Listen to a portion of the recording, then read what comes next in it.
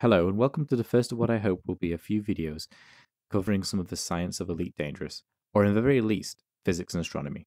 So, to start us off, I'm going to talk a little bit about one of the most common sights that people will see navigating around the Milky Way. That's stars. They are sort of all over the place, and you can't move more than a few light years without bumping into one. And with that in mind, you might be asking a few questions. Why are all the stars around here red? Where are all the huge stars? And where are all the white stars? And what's perhaps the meaning of life? While I can't really answer the last question, it is my aim to cover the rest. So, let's make your brain hurt a little, but ultimately, you should come away knowing a little bit more about the universe out there from our observations and how that has been used to shape the world of Elite Dangerous. So, let's go back to basics and ask, what is a star? This seems like a simple question, but don't click away just yet. They basically form from large clouds of interstellar gas, which is mostly hydrogen, and which collapses in on itself due to gravity.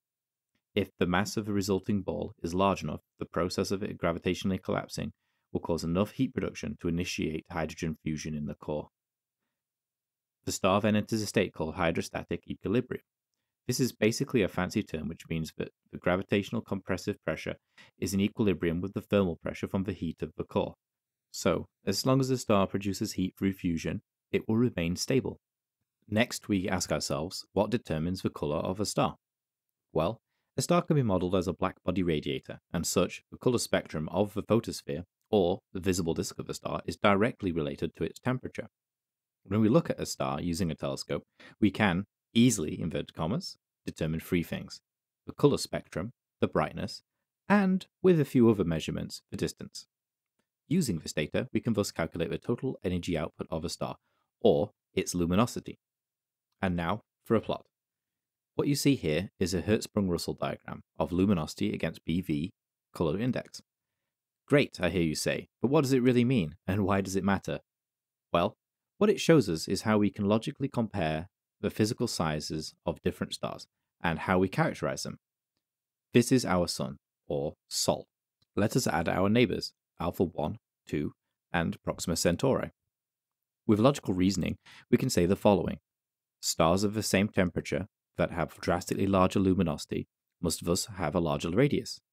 For a star to be hotter or cooler, it means they must have higher or lower mass, respectively. So, it is a pretty good guess that Alpha Centauri 1 is probably slightly higher mass than our Sun, and Alpha Centauri 2 is cooler, smaller, and thus lower mass than our Sun. And as regard to Proxima, it is obviously a tiny, tiny, low-mass cool star. So, why do I say this? Well, it's all from this equation. The Stefan-Boltzmann equation relates the total photon power output from a black body as a function of temperature and area. We can measure this on Earth and know that it works reasonably well. For a star, assuming they are approximately spherical, we can calculate the surface area, 4 pi r squared. I also just told you that we can measure the temperature based upon the colour of the star, and so, if we know a star's luminosity based upon how bright it appears compared to standard candles and known distances, we can thus figure out the total radius.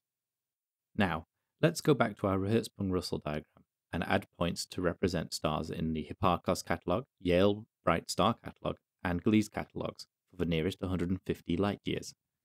You will see a diagonal line forming from low luminosity red stars to high luminosity blue stars. This is known as the main sequence, and it represents the normal or stable configuration of the star.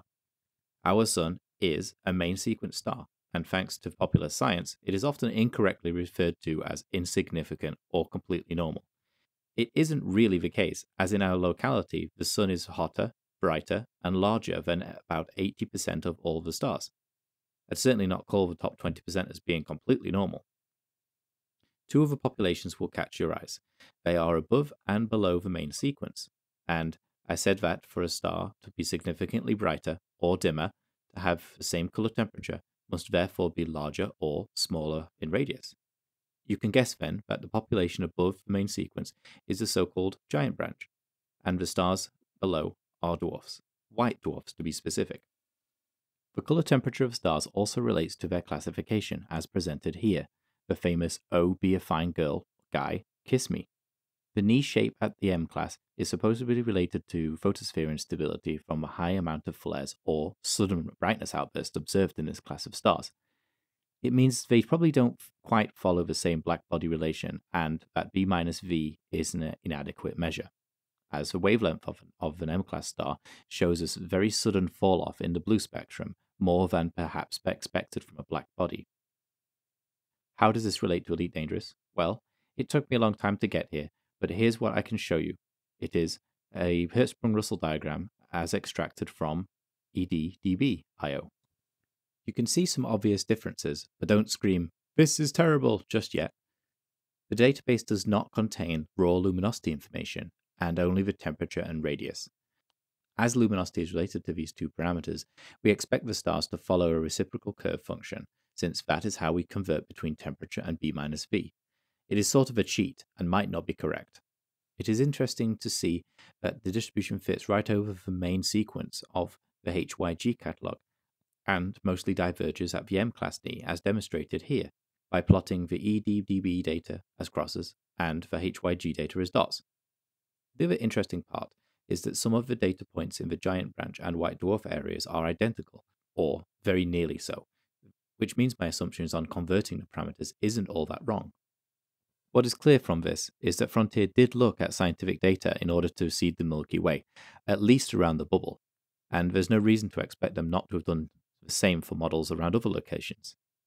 The missing drop at the M-class is an obvious sacrifice they appear to have made away from realism, though what they did do, to their credit, is made a fairly good assumption that the number of density of low-mass dwarfs is very high. This population is known to be missing from the database I used, and speaks more about the sensitivity of the instruments used to see dim objects than reality. Hot stars are rare, cool stars are more common, so you do expect small stars to be everywhere. The other difference is the number of stars. Elite contains many more, and is perhaps a gameplay mechanic to be sure we can navigate around effectively in our sidewinders. The only issue, if my analysis is correct, is that dwarf stars are too bright or too large in the game, though these things barely make more than a cosmetic impact. It would be nice to see how the Stellar Forge works on the inside, but unfortunately I was unable to get into the room at the Frontier Expo as it was full. If you have made it this far, firstly let me say thank you. If you're interested to hear more of my thoughts around the physics of Elite, then please subscribe and watch this space for more videos. I hope to touch upon different subjects such as planetary distributions, exotic stars, and some of the brain-melting physics that govern those. Till next time, fly safe, Commanders.